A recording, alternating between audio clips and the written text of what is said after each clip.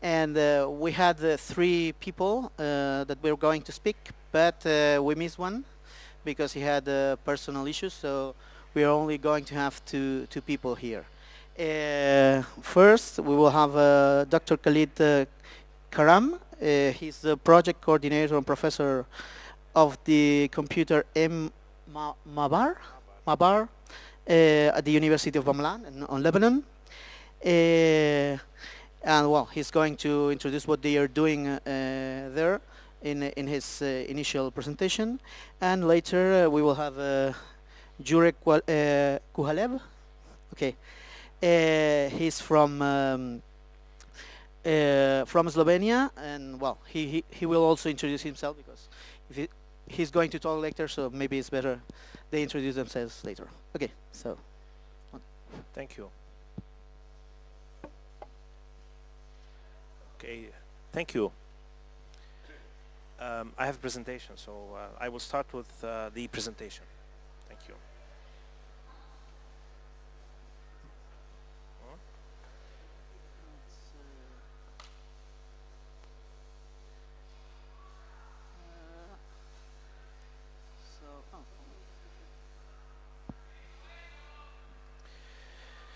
Okay, thank you very much for having me here. It's a great event, and I'm really honored to be speaking at this stage. I'll be talking about free or Libre and open source software from an Arabic perspective or a Mediterranean perspective. I have a small outline. I will start with a definition. Being an academician, we like to do definitions, so we'll start with that. And then talk about free software as a public good. And then I'll talk about our mission as Mabar. Mabar is our center for the Arab region, promoting the use and the development of free and open source software, as well as the development. And then a little bit of our objectives and what we're doing and who are our partners. And then I will end with QA. Actually, QA, I will be asking a question and answering it, not the traditional QA style of a session, because I've been asked questions from the moderator before, and then I decided to put them on the screen. So I will start with the definition as defined in Wikipedia. I'm not going to read the whole thing, but free software or logiciel libre, software libre. So free is not gratis. Free means libre, freedom. It can be used, studied, and modified without any restrictions, which can be copied and redistributed in modified or unmodified form. So it's very important that we understand that free software, we have the source code. So that's why sometimes it's called open source. I like to refer to it as free software more than open source, because the freedom in it is more important than the source code itself. So again, free software is a matter of liberty, not price. Free as in free speech, not as in free beer. So we have the freedom to run, copy, distribute, study, change, and improve the software for any purpose. Freedom to control your own computers instead of the computer controlling what you're doing. A good example of that is Microsoft Windows. And the good news is that free software is also gratis, most of the time, but not necessarily. It's not a condition. You know, Richard Stallman, the GNU project, or the Free Software Foundation president and the person who started the GNU project, have defined 4 freedoms for free software. What he calls freedom number 0, the freedom to run the program for any purpose. Sometimes you get a software, it's private, and it is consumed. On the other hand, if something is open, it's common good, but it's consumed. Once you use it, you consume it. I don't know of any example that's common good, but maybe I can define water as being common good, or we hope that it will be at some point in time. Open means to some extent free. And then you have a club good, something that is not consumed yet is not free, and that's the worst you can have. And this is proprietary software, basically. proprietary software, you can use it and reuse it, but you still have to pay for it. Free software is public good. Public good, such as justice, is public good. Good governance, democracies, educational systems, health, security. The air is public good. And hopefully the water is public good. The water that we drink should be free as well. But free software is public good. So free software is public good. And there are two sources of public goods in the world. Mother Nature, who created a lot of public goods for us, the air, the water, the land, things that we use but remain, and they are reproduced. And governments supposedly provide public goods, good governance, justice, security, health, and education. However, free software is different. They're not produced by Mother Nature nor by governments. They are produced by the community. And they are meant to be used for the good of the community. From this, we should believe that free software drives creativity, innovation, and improves education. So we should work on that. So what are we doing? This is just some concepts and philosophies about free software. What are we doing? Mabar, the word is Arabic, actually, translated like this. Mabar, so this 3 that you see is silent. It's the Arab Support Center for Free and Open Source Software. We started about 2 years ago. It was a project, a joint project by UNDP, UNESCO, and the University of Balamand in Lebanon. The main purpose is to disseminate free and open source software as a philosophy and culture in academia and Arab societies. In academia, because we are basically hosted at the University of Balamand, and we believe in academia as an educational, with an educational mission. So basically we do training, development, and awareness sessions in the whole Arab region. We have a network of partners throughout the whole region. Our objectives, we do surveys, we conduct surveys, and presently we are collaborating with about 8 partners in 8 different Arab countries to launch an Arab-wide survey on the understanding and the awareness level and the needs of the Arab region for free and open source software. We do awareness raising sessions in forms of seminars and conferences and training. We do training as well. We do support development. We have academic, we work with academia and the curricula of universities and schools, convince them to work with free software. And we've built a large network of professionals throughout the Arab region. That's called the Mabar community. So the surveys that we're conducting, understanding the needs, understanding the level of awareness, determine priorities for training. There's a lot of needs in the Arab region for training, and we've been doing training with LPI. We provide Linux Professional Institute training certifications. We've done 2 so far in Beirut, but we have plans for others in other region. Awareness raising, well, basically we try to raise awareness on the potential and viability of free software products as solid alternatives to proprietary software. We do this with universities, colleges, and other educational institutions. In the government, even though we're having a difficult time convincing government agencies to work with free software, but we're still working with them closely. NGOs and the civil society in general. So regarding training, we've organized many sessions so far on, some of them are awareness courses on the concepts, the benefits, the ethical and the legal issues, and the business models that you can build around free and open source software. We've done, again, I mentioned LPI. We do Linux training, other tools as well, not as much as Linux, because there is a lot of demand in the Arab region for Linux professionals. application and content development, we've been defining projects. We haven't done much due to the lack of funding to fund developers. But we've defined priorities for development in the Arab region. We're seeking funds for that. Arabization is a top need. The Arabic language processing, tools for local needs as well. There are some business rules that cannot be imported from applications already available on the net, so you have to develop your own. And there's a lot of need for documentation as well. So we've been working also with academia, trying to convince schools. Again, we're having a hard time with that, to make use of FOSS. We've created, again, a large MABR community of agencies, research centers, academic institutions, and so forth.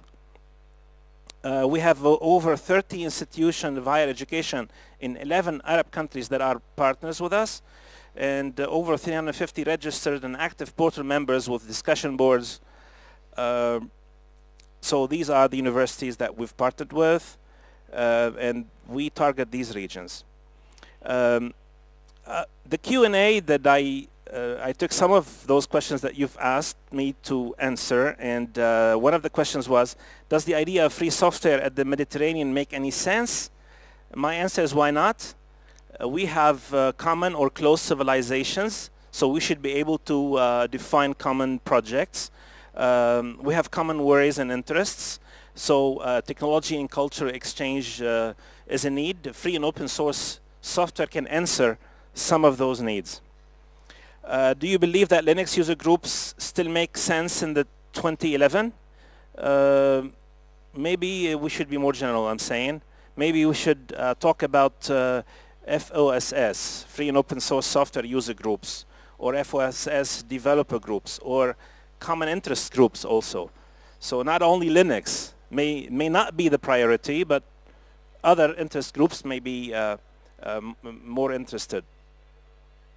A lot of companies benefit from free software. Should they give something back to the community? And how? Well, this is highly encouraged. If you use free and open source software, maybe you should give something in return through donations, sponsorships, supporting projects. We've done that. Actually, Google is one of the supporters of, to a certain extent, of free software. And we've managed to bring some funds to MABR to support student projects at the high school level. What about companies developing products using free software? Should they give back, and how? Well, if they are developing products using free software, then most probably they are developing free software, I hope. So they are already contributing. No? What about software patents? And that's too bad. Software patents at the Mediterranean level, should we be worried? Yes, we should be worried. Software patents limit innovation and contradict with software freedom. The European Parliament voted a year ago to reject software patents conclusively. However, the debate is still on. Okay, if you'd like to know more about software patents, maybe you should visit stopsofsoftwarepatents.eu. Do you believe that governments should advocate the use of free software? Well, governments don't advocate. Governments should act, but they can play a central role in policy making, in government agencies adopting these tools. And there are examples. Latin America, there's a lot of examples of governments that have taken decisions to use free software in their agencies and in the educational system. So I would like to wrap up with a quote: in software, just like in education, if you give knowledge away freely, you will still have it for yourself to use. Thank you.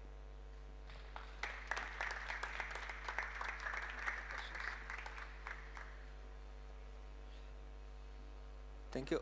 Yeah, okay. Does this work? Okay, I'll start by introducing myself.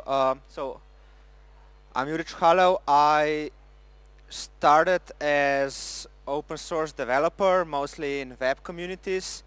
But then in recent years, I discovered that there's actually much more that we can do, at least I can do, with helping communities locally and leave developers to people that actually really, really passionately enjoy developing stuff. So, let's see.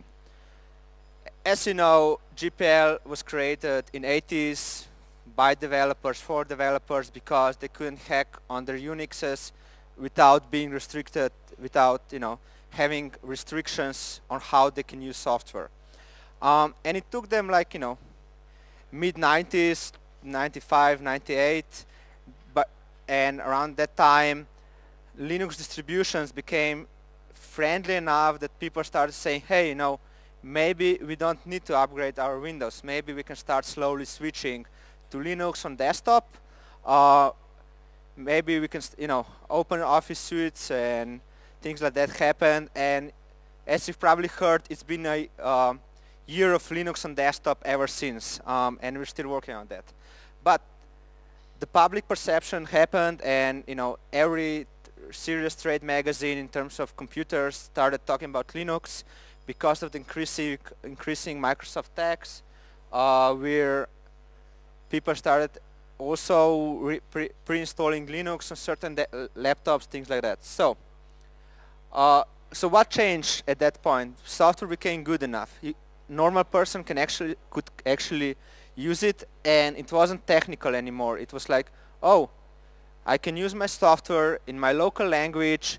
I have a spell checker, you know, and there's no reason why I couldn't run a free Office suite on Windows, on Mac, and then as I grow accustomed to it, I can then go and start even using Linux desktop.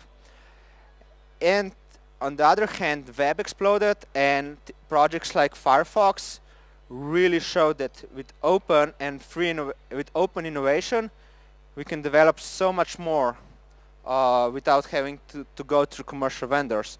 And once again, local teams helped.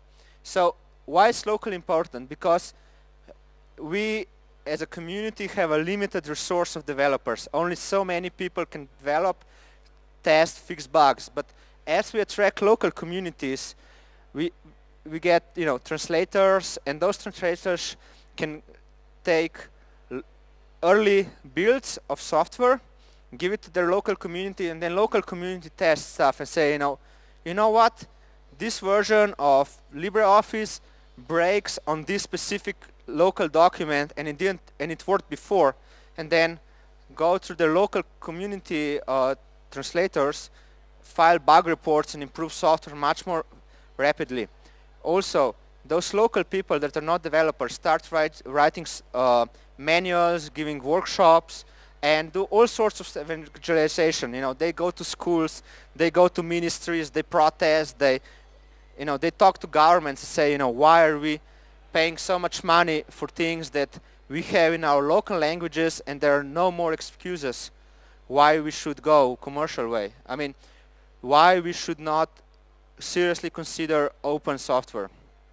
Anyway, this, I guess, this is like a screenshot from the recent Firefox. You can download it in 70 languages, and I'm pretty sure there are more coming. And that's a bit, you know, that's how you get world domination, by going to each local community, figuring out how you can get people, helping local communities translate it, and go somewhere where Microsoft can't because they don't have resources. Maybe there's no market. Maybe it's politically questionable idea to even start translating into that language. But then those communities are then even more interested in working with open developers and, you know, helping them achieve world domination. So that's why I believe like events like this, where we get different kinds of people and talking about open software and translation and localization, like, you know, yes, go find a developer, explain to them that you want to go and translate their software, provide support to local communities, and that will enrich the whole ecosystem. Yeah, so that was just my, yeah. Cool.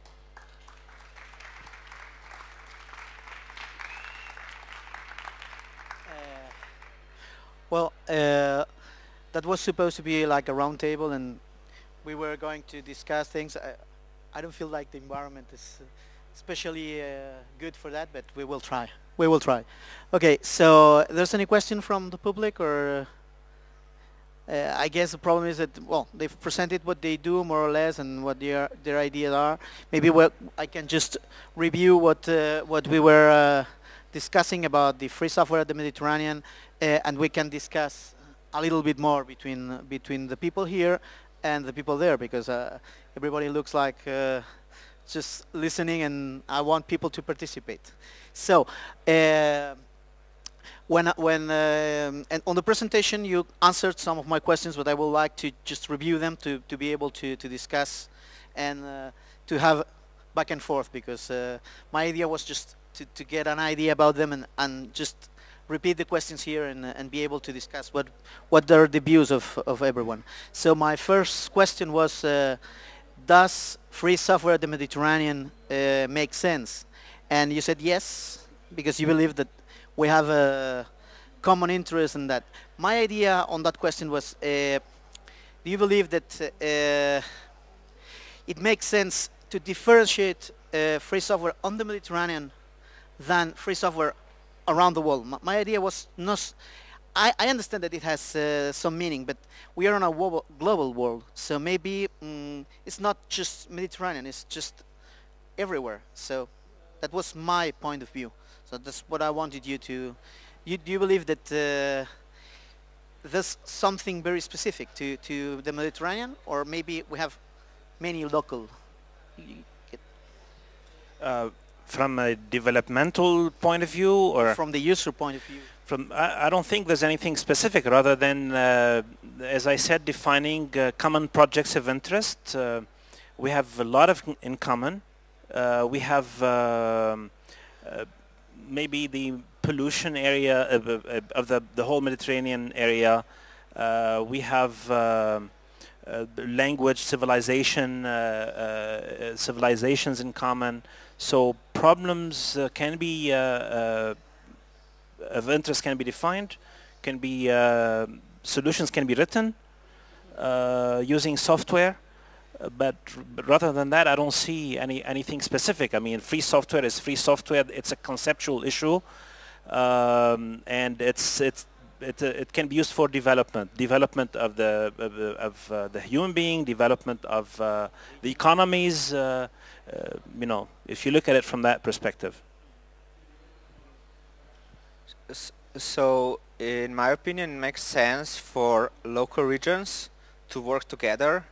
Like, as European Union is expanding, we like more, well, countries that are longer in part of EU can go and help get like government grants or EU funding for certain open source projects, and if we can get, so perfect example is like Balkans, where we're starting to see more and more of that area becoming part of EU and changing legislation and stuff like that. So if we can get all those local teams working together, they can start using case studies from countries already adopting open source, adopting their legislation in terms of getting guidelines from the governments. And also it turns out that if we can speak each other's local languages because of the cultural history, it's usually easier for us than if we speak from somebody on the other side of the world, just because we're already neighbors, and why don't we work more together? Anyone from the public?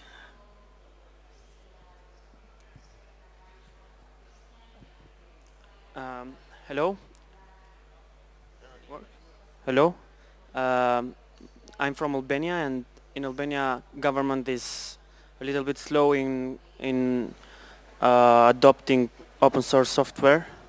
And what do you suggest, or from your experience, what should we as open source advocates in Albania do to introduce free and open source software to the government?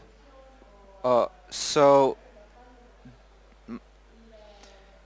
in my experience, just continue doing what you're doing and do more of it. So every computer that's running some sort of open software is one step forward towards the goal. Showing good practices, talk to your local journalists, you know, hey, Munich migrated part of their infrastructure to Linux. Go talk to those guys in Germany, see if you can get interview with them and then translate it into your local language, or, you know, get it to, so people that might not necessarily follow the foreign press can see, oh, you know, Germans are doing it. Maybe that's a good idea to copy them, just because we always like to copy others instead of, you know, doing it ourselves. That, and use, like, if you follow EU legislation, there are always like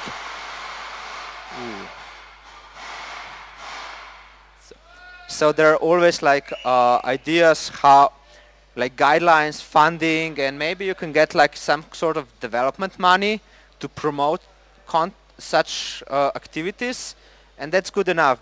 I mean, that's not good enough, but it's a great help in terms of evangelization. Thank you. You said that the government is slow in what? In adopting Free software. Free software. Yeah, but why do you want the government to act? After all, free software is a public good. It's from the community. You need to act. Okay, you don't wait for the government to do anything. I was asking for advice on us, not on the government. Yes. So okay. What should we do to? What you should do, the first thing you should do, you should work with schools, because this is where kids learn computing. Okay, if they get computing right, I think they will get this mentality of free software. So schools is priority number one. Thank you. And if you want to convince governments of using free software, or not governments, anyone, you need to show them that it can be used for what they need. So probably we're not there, for example, to use free software for gaming, because that's not yet there, but we will get there. But we can use it for almost everything. I mean, I can use it for almost everything I do. So what you can do is, first, if you want the government if you want to be able to work with the government with free software, not them, you need to ask them to use open formats. I mean, that's a big problem. If they don't use open formats, you cannot interact with them with free software. And after that, if you show them that you have the tools to work with these formats, well, that's a way to show them that it can be done. And of course, if you start with the kids, that's great. You know that Unix is so popular because a lot of computer science students studied the code of that. So they wanted to use Unix on the workplace. So that's the idea of the cheaper licenses from Microsoft, for example, for schools. They want people to need their software at home, at the work, so they learn how to use Microsoft Word. They don't want to change. So the best thing you can do is provide the tools, the free tools, and show that everything can be done with them. Okay? There was another question? Yeah, maybe less a question than comment relating to your what you're saying about kids and about open formats and about what once I learned, that's what I use now. It's my point of view that in Mediterranean we are a little bit more relaxed about certain rules and laws like in the Northern Western Europe. What I'm talking about is probably everybody know that piracy is there is a lot of piracy, at least in the Balkans, which I know more about. I suspect most of the Mediterranean, it's really like, oh, why buy if I can copy, you know? So I think it is necessary to push the mentality that it is is kind of disservice to yourself to pirate commercial software, because that creates a dependency on it. And eventually you will be in a situation where piracy is not appropriate, and like, you know, a public company, a school, and you will have to pay basically to America the money to use it. Whereas if we start like with kids with free software, not because it's free, because also the pirated software is free, but I mean gratis, but because it creates a different kind of dependency, a different kind of connection. I think this is the key for the Mediterranean to really start using free software, to know that actually by pirating or by giving a friend Photoshop, you are making a big disservice to them instead of giving them GIMP. No? Well, I don't like to use the term piracy. It reminds me of some old Pirates of the Caribbean. It's illegal or unlicensed proprietary software. Okay, you said, why can I buy it if I can get it for free? Don't buy it and don't get it for free. Get free software. Okay? So yes, schools are you know, teaching their kids how to become dependent on a product, on a company. Okay? And then when they go out, they have to buy it. That's correct. I agree with that. So we have to start from the schools, convincing the network of schools in each country, or the public schools, if possible, to use good alternatives, public good, proprietary, free software.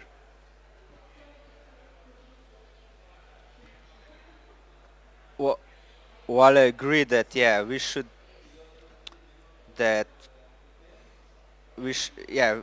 paying for content, if you respect authors, is good, because that teaching people that creating intellectual property, so that creating content costs, will get us also more money in terms of donation and support for free software. On the other hand, for schools, I think we need to give kids more credit. Teaching them proprietary software doesn't mean that they don't think for themselves and they can't relearn specifics of open software. We still, if we can get money to teach them informatics, we should. Hi, I have one good example from Bosnia. Last Debian conference is held in Bosnia. It was a few months ago. It's one of the biggest Linux conference in the world. Local Linux user group tried to organize Debian conference for the last 3 or 4 years, I think. But it's impossible without money. And they go to the government and explain them why it's so important, and that it's a very popular conference in the world. And they catch on to that. And they give a lot of money and pay every expenses and everything for conference. So I think it's a good example for colleague from Albania. Go to your government, explain them why it's so important, and maybe they'll catch on to your story. Just try. And from the conference, now I read the news that government have some contacts with the Ubuntu company. So they tried to implement Ubuntu into government agencies. For now, Microsoft hold the whole government in Bosnia, but maybe it's going to be Linux in next year, maybe a few months, who knows. Thank you. Just a quick comment, also talk to Mozilla. There are a bunch of also like maybe TechSoup guys can help you out. There is quite a lot of money for communities that are very active local. They will either pay expenses to go to international events and network with other participants, but they will also often bring developers to your country if you're willing to do your part of the deal and organize the venue and convince the local community that yes, we're doing something interesting and we'll bring you experts from all over the world. So that usually works pretty well. Well, if you want, I can just any question, I can just keep taking the questions I send you, and we can continue discussing. For example, something that has been we've been talking about, not directly, but I see that almost all the people that has asked questions belongs to or participates in some kind of open source or free software project. Am I right? Everybody here has been participating in some way. My question is how people just get involved in free software. I mean, in an event like that, of course, we have a lot of people developing, but now I think we have a lot of ways of getting in touch with free software. When I was asking about if local groups make sense, I was asking because in Spain, probably it's different in other countries, local Linux user groups made sense in a time that it was about software, about computing, about experts, and you didn't have a community near to ask. But now that we have the internet and everybody has internet at home, this is not needed anymore for user groups.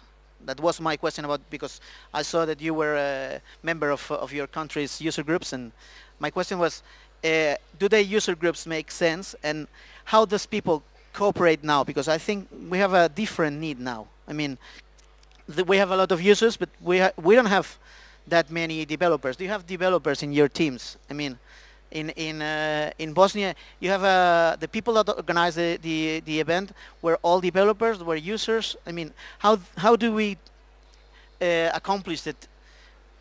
We have more people involved as a user, as a developer, as a tester, as a translator. So that was my question in a general sense. So, say what you. So, as you probably know, the new version of Ubuntu came out yesterday, and like I guess right now, at least in Ljubljana, we have install fest for the new Ubuntu. Even though we might not get as many people as we did 10 years ago, there are still, you know, people with strange. In some ways, it's harder today with laptops, because for certain types of hardware, you actually need expert support to get you running.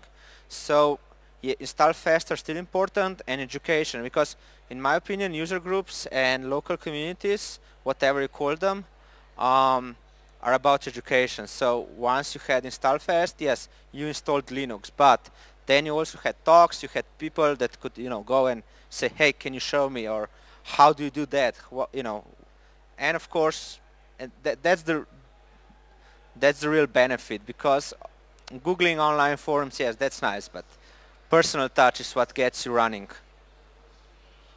The idea is that no, but the idea is that you have all the kinds of communities. I understand what you say, but you have online communities for other things. So no, I agree with you that local contact is better, but everybody says here that internet communities are so important, but you still agree that there's a need for local meetings. Are okay, that's nice. Have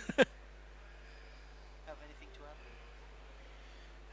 add? Well, I've mentioned one idea in my presentation as an answer to this question, that it's not necessarily Linux groups. Okay, it's any development maybe more interesting. Developers can get together and work, and there's passion in development. I used to develop a lot, not anymore, but I mean, development is a passion. Just like kids play sport, they get hooked into development and they get into it, and then they you know, they become developers.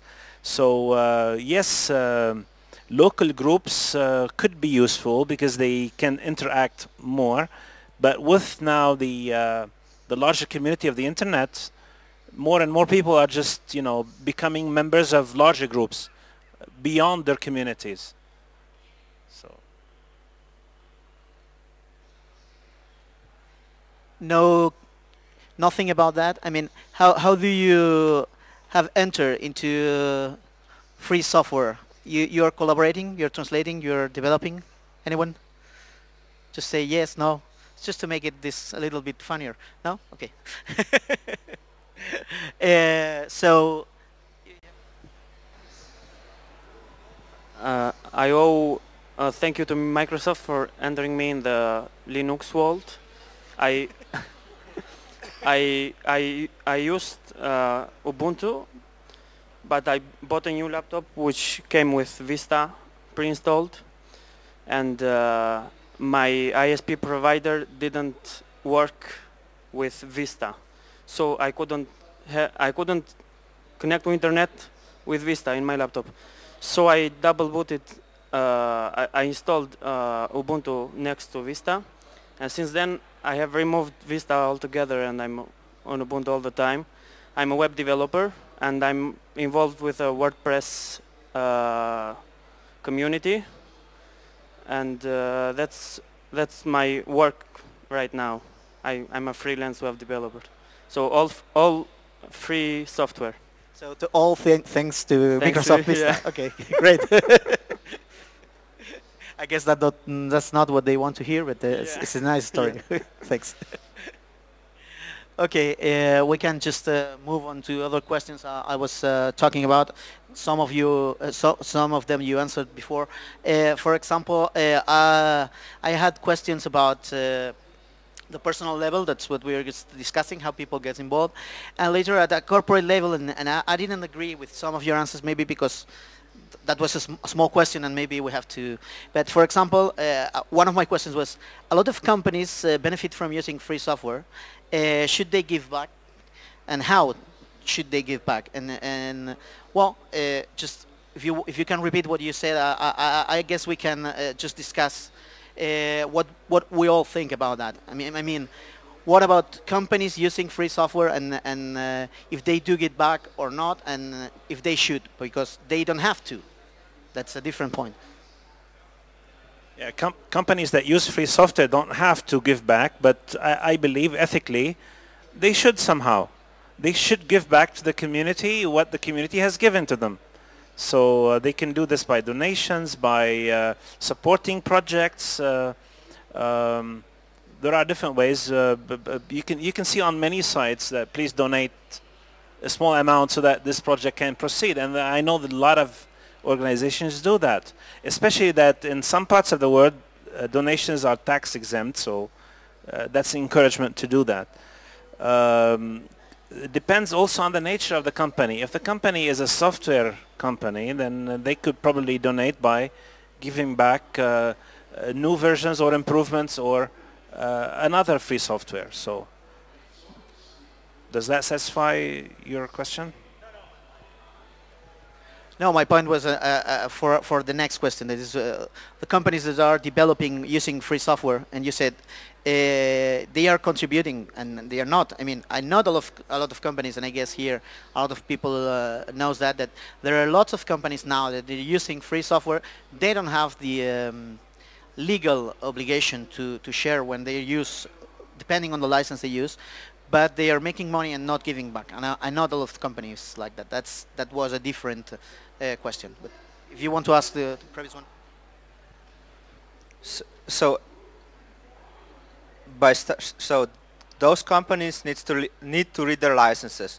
If the license is MIT, doesn't require, you know, releasing software open source, okay, just, you know, respect the license.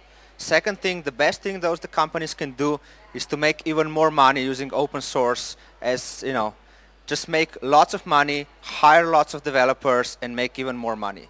Because that's how the ecosystem grows. Because if we have Python shop, we have, you know, using open source stacks built on Apache, Java, whatever, then those companies will train developers to work with free tools, with open tools in open ecosystems, and as they grow, they will start releasing software back, committing code on GitHub, you know, issuing patches, just because it's going to be cheaper for them and more efficient to be part of the ecosystem instead of forking everything.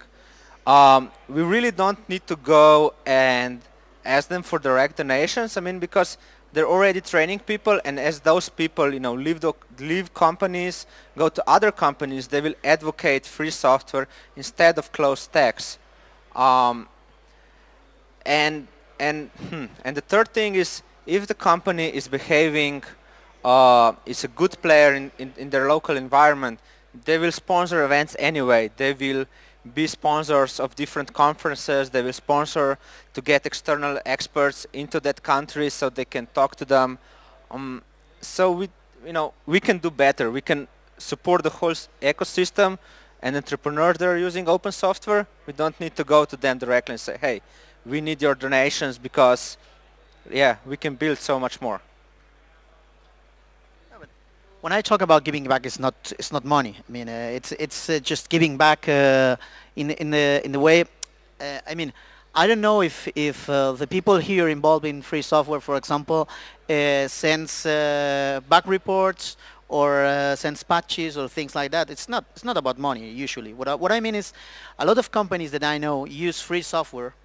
They fix things or they change things, and sometimes they release software, and maybe the license allows them, so it's legal, absolutely legal. But I think it's we need to teach, or maybe it's a problem of education. We need to teach people working on the computer science side of things to give back in the sense of contributing translations, contributing bug reports, cooperating with the community. When you use free software in the non-free software industry, the problem is that people doesn't get the culture of cooperating. It's the same thing as not cooperating in other environments. I mean, it's for me. You know, for example, I think they have talks about Android here. For me, Android, yes, maybe it has a free license, but it works like, okay, we work on this, we keep it, and choom, another version after any months. So that's not the way free software development should work, in my opinion, of course.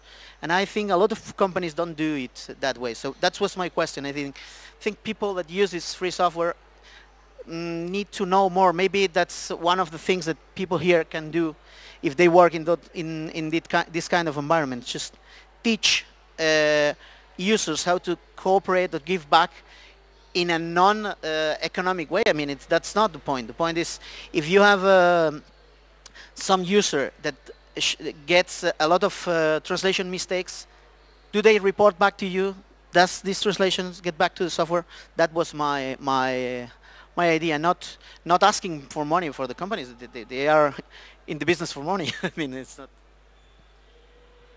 I mean, it's up to open source communities to make it easier to. So, I believe in free market, and that the companies that fork and don't give back will be less efficient than the companies that work with the communities. It's up to the community to say, hey, don't worry, if you're a commercial company, we still love you, we want to get your stuff. We don't see you as evil one. But we just need to make it ensure that it's much cheaper and much more efficient to work with the community. We don't really need to say, hey, you know, you have those patches, why don't you give them back? Don't worry, they will come as at the point when it becomes too much work to maintain their own fork. One good example to support what he's saying, everybody remembers Novell, the company Novell in the 80s. They developed, they were the only network solution provider back then, before the internet. And they had a protocol called IPX. Well, I don't know if any one of you remember IPX. Now IPX was closed, was not provided as a protocol to the public. And there was a lot of debate between the communities and Novell, and please let us open this protocol so that we can cooperate. Novell refused. IP replaced IPX eventually, and IP became the protocol of the internet, of networks. And today Novell is a different company. So this is a good example of why things should be open and should be free, because eventually communities will become stronger than smaller companies or even large companies sometimes. And a good example of that also is LibreOffice, which the group of OpenOffice at Oracle, when Oracle was when Oracle acquired Sun Microsystems, which originally owned or acquired the OpenOffice project. So this small group decided to go on their own because of some policies and some problems with Oracle itself, and eventually they became stronger than the OpenOffice project owned by the large and a huge company Oracle. A small group of, I don't know how many developers, maybe 15, 20, but you know, very small group, because they wanted to remain open and give what they're doing to the community. And then LibreOffice now has been replaced in most Linux distributions, I believe, if not all. LibreOffice, what is called LibreOffice was what was in the distributions, and because I know that on the Linux distributions, because Sun and later Oracle was had a very bad distribution for Linux, and it had a lot of patches. So what they do is just took this patched OpenOffice and call it LibreOffice. But yeah. And on their way they fixed some bugs that were standing on the backtracker years ago. So, but that case is where people knows how to cooperate with the community. I mean, in that case, the community that has forked and later taken the real project were already people that knew how to cooperate and how to work. What I was talking about is those companies that doesn't know how to cooperate, if there's a way to teach them, or if they should, and you say, well, your answer is clear for me, it's, you agree with me that they should, but maybe they don't know, or we have to show them how that can be better for them. So that was my question, really. Okay. Any question from the people? No? Okay. I have more questions, so no problem. Okay, on the questions you answered before, well, I think we don't need to talk about patents. Anybody interested in software patents? No, we don't like them. So okay, we agree on that. Okay, yeah. Well, imagine that Einstein decided to patent E = mc squared. Just a small example. What would happen with science today? I mean, mathematics cannot be patented. Ideas cannot be patented. Thoughts cannot be patented. Software should not be patented. But you know that if you do it right, a wheel can be patented. So that's they did it. So okay. Well, let's move to another subject. We have been talking about free software and the administration, and he was asking about how to promote, how to advocate the free software to the administration. I guess we all know why we believe that administration should use it, but I don't know if you believe that if they do enough on this respect on the countries you live. Can I comment on that? So I think that's a wrong question. I mean, there's a lot of zealotry in open source saying, you know, there's only one right way and we're gonna spread it, you know, with sword and fire, and it's just gonna be open source. And then at that point it becomes a religion, and it becomes an, you know, a religious battle. In my personal opinion, we should fight for transparency in government, in buying software for government and public use. If open source is better, then by all means, go use open source, buy local open source support, invest in that. If you can get some sort of, you know,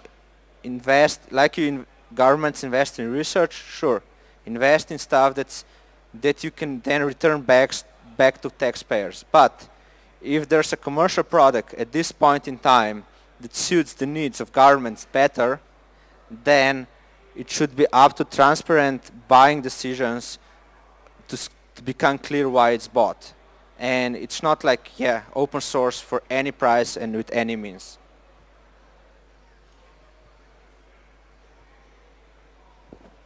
Okay, I agree with that. You know, in the community I work for, well, I live on, not work for.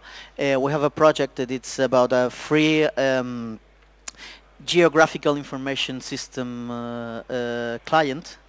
They used to pay for a commercial product, I don't remember the name, and the local government did their numbers and they decided to build their own because they estimated that having a better product for their needs, not maybe better than the commercial one, was going to cost them more or less the same as buying the licenses.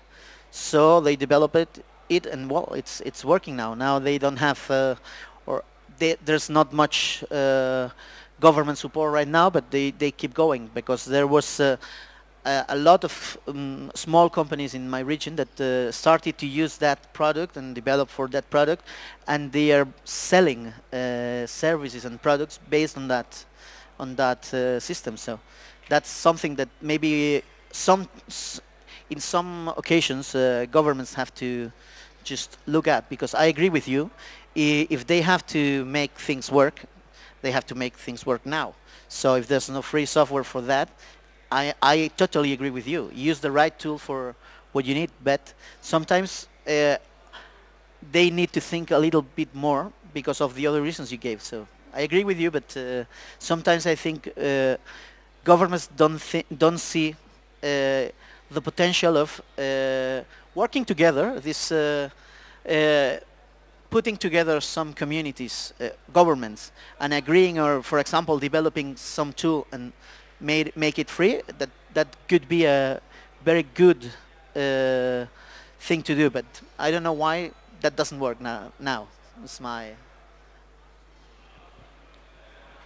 so as you were just talking about geographical data, what I believe should be like from approach from the community should be more wholesome, holistic. So saying, hey, if the taxpayers are paying for something, we should strive that there's a way to bring it back to the same public. So if we're the problem with governments developing their own open source solution is that if we start buying custom software, even if it's open source, by all practical means, it might as well be closed, because it's unmaintainable if there's no community and if there's no alternative.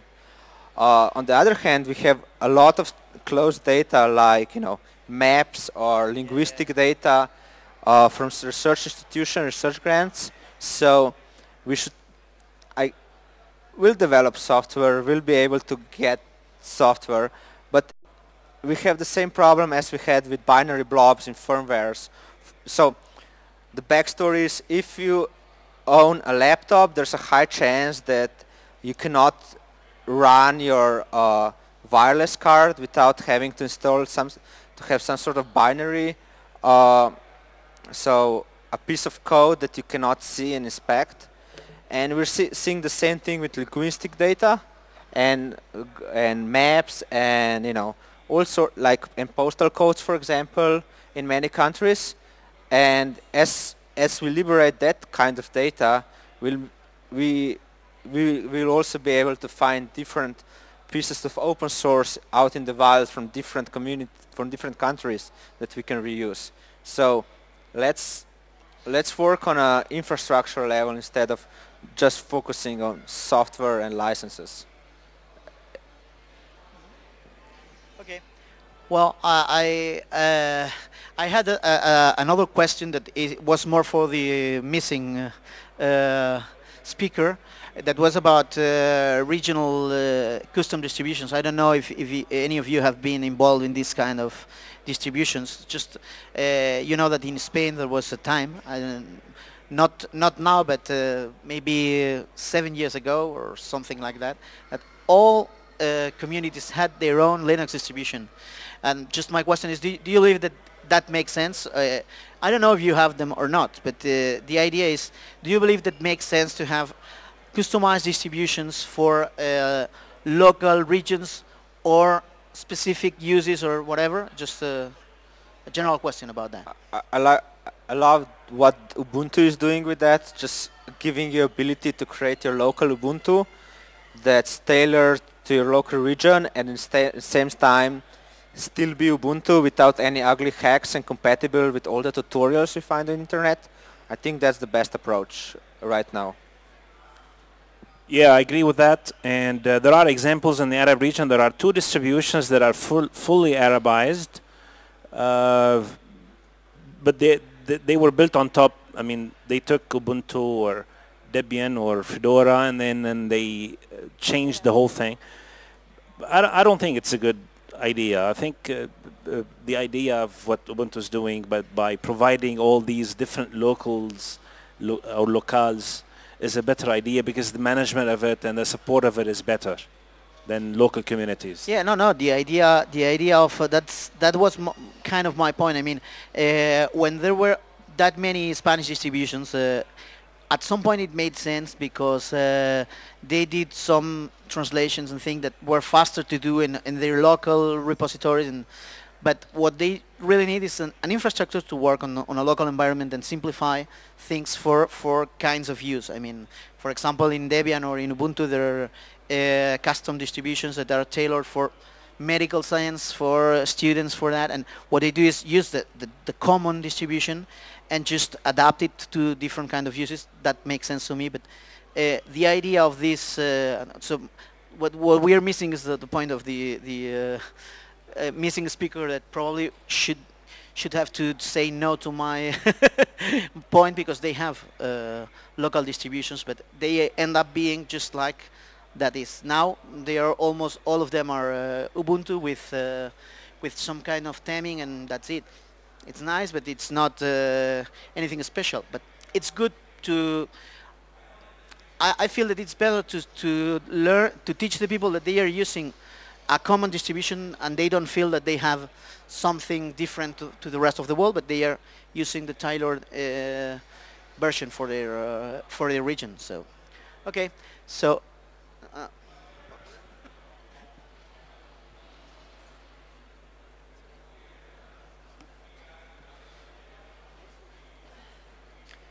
Hello, my name is Ala Uktesh. I'm a Linux engineer. Actually, I agree with the idea that users should have multiple forks from Linux, because there is also other Linux than Ubuntu, like Arch Linux, that you can build your own Linux from scratch. You know, LFS Linux. So you get the kernel, and you build your own Linux depending on your uses. So it's not like you are, as much as you are not changing the philosophy of Linux and the spirit of Linux. This is right, because you shouldn't stick with just Ubuntu or Fedora or any distribution and keep it as this is a Linux. Besides the learning experience, what do you get? Like, keep on building new distributions. What's the purpose? I mean, it's good that you learn. Yes, there's a learning factor in it. But what are you doing besides that? You are building a Linux system that is customized for your needs. For example, I'm a web developer. Okay, I install the Linux from scratch. I build the needed services that I want, for like database server, Apache, and the tools I need. So I get a really customized Linux just for my users. For example, if you are an ISP, telecommunication company, you install Red Hat and Fedora, and comes with all these packages. And for example, Bluetooth package, printing packages. If you want to do a mail server, why you should get printing packages or Bluetooth package? You just get the kernel and install the packages that you need, and you get the service that takes limited resources from your server. So you get maximum performance and customized functionality. But for that's your use. but you're not building a new distribution. You're just disabling or removing applications that you don't need, but you're using a distribution that already exists. No, sorry, because when you get the kernel, you get vanilla source. Linux from scratch, you get vanilla source, so you get the options that are enabled in the kernel just for your use. You want in Fedora, you get Linux kernel configured with all options, so it's to be flexible with anything you want. When you build it yourself, you get customized kernel with limited models on it, and this is. So at some point you start valuing your time, and yes, sure, go out, knock yourself out, build your own car, you know, yes, you can. But maybe, you know, just maybe you can stand on shoulders of giants of things that others did before you and just customize things that provide real value to yourself. So yes, if you're in a business of building embedded devices or building highly customized routers, sure, it makes sense for you to invest in customized own Linux distribution if you have resources. Yeah. But the bigger picture with localized distributions here is that we already have enough work with just teaching people how to use mouse and what a window manager is and why there's a difference between Firefox and Chrome and Explorer. And, you know, yeah, that's enough work. We really don't need to have overhead of maintaining our own fork of Linux kernel. That's what we're talking about. I agree with you about the giant that they did a huge work and good work, but we're in the thing I want to tell you that we are not throwing all these changes and all these packages that they made. We're just customizing them as we need, you know. And even though, for example, if you're doing our server, okay. Why you want to install? If you are using Red Hat, you get the window manager by default, and you disable it for servers. No one uses GUI on servers, so you get a feature by default from the Red Hat, and you disabled it. Yeah, you know, the good thing about Linux distributions and well, free distributions, because you also have free BSD, you also have OpenBSD, and you have other free software that is used to build a operating system, is that you can do whatever you want. And I agree with you. There are lots of distributions that they do their work because they have people willing to do it, and that's okay.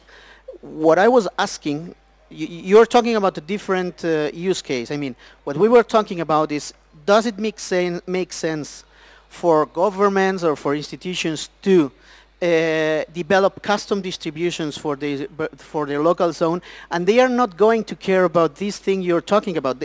They are not going to care about if the kernel supports that or that, because they are building already. They need a generalized distribution, like Fedora, Debian, Ubuntu, or whatever. So what they were doing was not at the level you were talking about. They were doing at a higher level, and it has a lot of problems, because you have to train users. They think that they are using a different thing. For example, in Valencia we had a distribution that it's called Urex, and for marketing reasons they say it's Urex, and it's not Urex, it's Ubuntu with a mouse. I mean, that's it. Literally a mouse. It's a mascot. I mean, but and it's quite nice, the mouse. Okay. So, but it's just Ubuntu. So my question was about that. What you're talking about is much more technical. At the technical level, I agree with you. It makes sense to have different configurations, different distributions from a learning point of view. But from a general point of view, it's not just Ubuntu, Fedora, or whatever. It's be able to use what is already there and not fragment the market more. Because if we are trying to push the users of Firefox, or we are trying to push the use of OpenOffice, so we have to change the names now. We have to teach the people that there are 11 alternatives. And that's nice and that's good, but it's not bad to choose one and say, is that, and just arrange it for your local use, and that's it. Yeah. But it's not, it doesn't invalidate what you're doing, I mean. Yeah, in that case, I agree with you that using CentOS or Red Hat and customize them with small packages, like just installing them and ship them with the required packages, required applications, like scientific Ubuntu or something. You get all packages installed and to make it easier for users on higher level. That's the idea. Yeah, the idea was that, and that was my question about. I mean, yes.